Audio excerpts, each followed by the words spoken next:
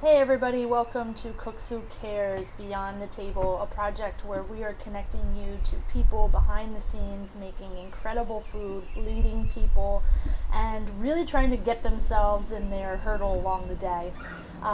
It's important for us to share stories about creators, makers, leaders, to really give you this idea that they're reachable people. They have real feelings, they do things that are challenging, they have struggles, and it's hard because it's often so easy to see just all the really great stuff, and the journey is what is the most important part. So I hope you enjoy what we have brought you here today at this beautiful location, and enjoy the show.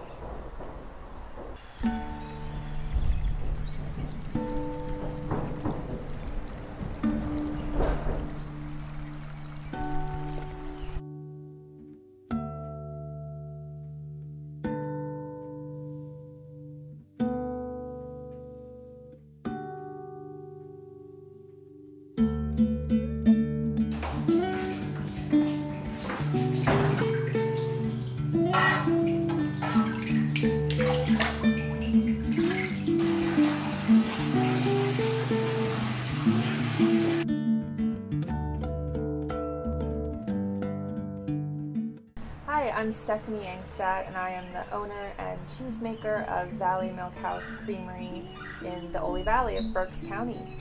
We're making primarily French and European styles of cheeses, so some fresh and some soft ripened styles, as well as some aged varieties. And we are a small two-person operation making about 12,000 pounds of cheese per year. We distribute throughout Philadelphia and the Lehigh Valley region.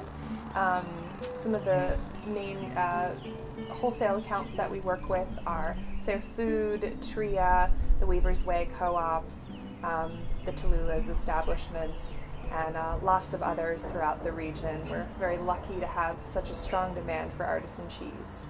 Our situation is in Berks County, so we're kind of tucked away. We're north of Chester County and west of the Lehigh Valley.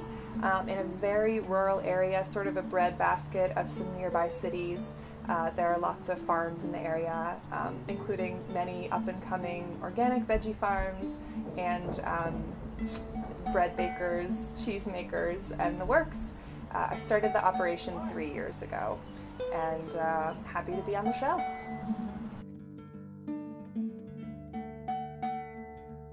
I started as a home cheesemaker really out of a love of cheese, and I grew up with a Belgian mother, spent a lot of time in Europe growing up, fell in love with all the stinky cheeses in the shop, that sort of thing, and have always loved cheese. When I was living in New York, I had a friend who was a home beer brewer, and so I got interested in fermentation that way. And you know, I was led down the path of home cheese making through that. Picked up a kit and a book and just started with some milk and some rennet. And I liked it, and the more that I read about cheese making and more specifically cheese makers and that sort of lifestyle, I was really drawn to it. And I think a lot of people have romantic ideas about being situated kind of between the farm and the kitchen, and being so tied to agriculture without necessarily being a farmer, which was of interest to me. Home cheese making was working a corporate job in New York City, sort of a 9 to 5. I was working for a financial services company, doing sales stuff. And I guess after about 3 years, I decided that I wasn't very passionate about it. And this is the story that everyone has. I just wasn't passionate about it, and instead of doing nothing about it, I decided to just pick up and leave and do something about it. So I moved out to Colorado, and I worked for a goat dairy out there making cheese, and wanted to see what it was all about for real, on a more commercial scale. So I made the leap. Reality was for me pretty close to that fantasy that I had. You know, cheese making is such a sensual experience, and you know, you're creating something with your hands that I think is really the most refined agricultural product that exists in the world. So it was, yeah, I liked every aspect of it, and I don't even mind doing dishes. I'm not interested in national distribution. I'm not interested in winning awards. I'm interested in doing meaningful work that I care about. That's all. I derive fulfillment from my day-to-day existence, live in an awesome community. That is enough, you know, like not about setting the bar low, but just about like having real expectations, and you know, at some point we just have to choose something and then put our full faith behind it. That's kind of an unromantic way of looking at it, but we have to do something with our hours and our days, and yeah, I'm just very lucky that I found something that actually is, you know, is meaningful to me. So yeah, that's cool. Tell me a little bit about the steps into this becoming home, essentially, for your business and your personal home. Yeah, absolutely. The funny story of how I ended up back here. So my father grew up in this area, and his siblings are all around, so I have lots of family in the area.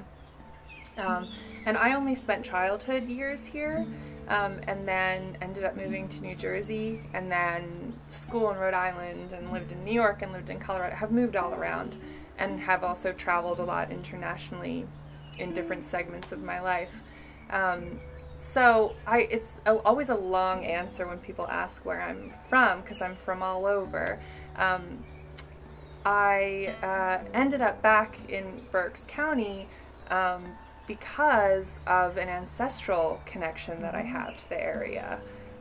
So my last name is Angstadt, and there are a bunch of Angstadts roaming around these parts. And it's really funny. I don't have to tell anyone how to spell my last name. It's amazing.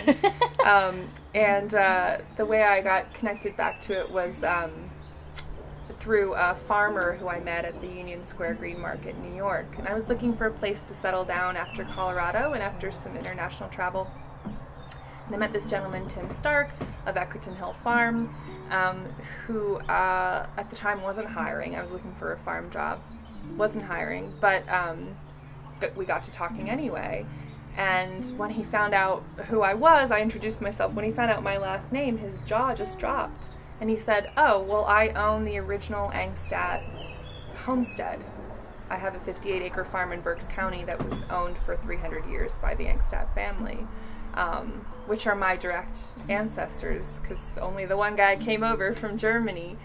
So it was just this serendipitous moment. It was pretty cool. And sure enough, he was like, "Well, maybe I do have to hire you." So I came out for a visit, and he was looking, he carved out a role for me. You know, he was like, "Maybe we should start a CSA," and I helped him start a CSA and did farm work there. But that's how I got reintroduced to the area, and it was very fateful, because I could have easily ended up somewhere else. Now, once I was reintroduced to the area as a young adult, I fell back in love with it and really found a tight-knit community here of farmers and artisans who are the same thing, just seeking out really meaningful work. And there's a distance between us because it is very rural, like a geographic distance, but it's a nice community and beautiful landscape. And I think one of the things that's so nice is that we're 2 hours from New York and an hour from Philly, so we have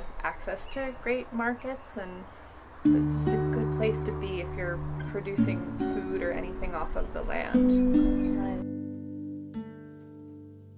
The first 2 years of the operation were about really honing in on the varieties that I want to be producing. So it was about selection. You know, it was about casting the net wide, trying a lot of different styles, and then finding which ones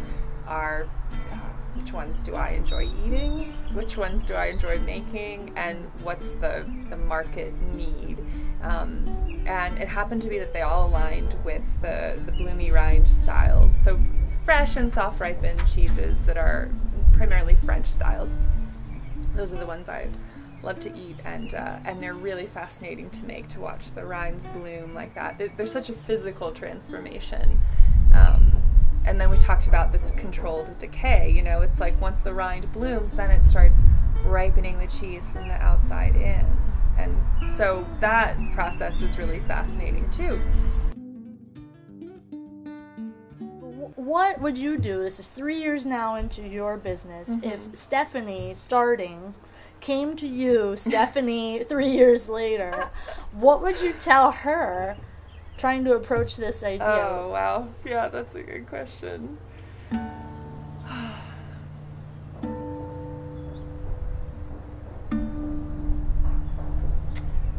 Pace yourself. Yeah. Wish I had paced myself a little more when I started. I think I was just so excited and I wanted to be everything to everybody, and I took on too much, and I think just stretched myself too thin, you know. Instead of making 5 cheeses that I really love and want to do really well at, I made 12, and kind of didn't take the time to really observe and learn about each one. There was a lot of wholesale demand right off the bat. I wish I had pumped the brakes on that, because I wasn't quite ready, you know. I hadn't refined the products the way that I wanted to, and you know, people will wait, and if they can't have something, they want it even more, you know. So you don't even have to feel like that, you know, meeting the need is such a time sensitive thing. I think just taking your time and really being so focused on the process that's the primary driver. Yeah, sort of that inward looking perspective is more important than all the stuff that happens around you, I think, sometimes, especially starting off.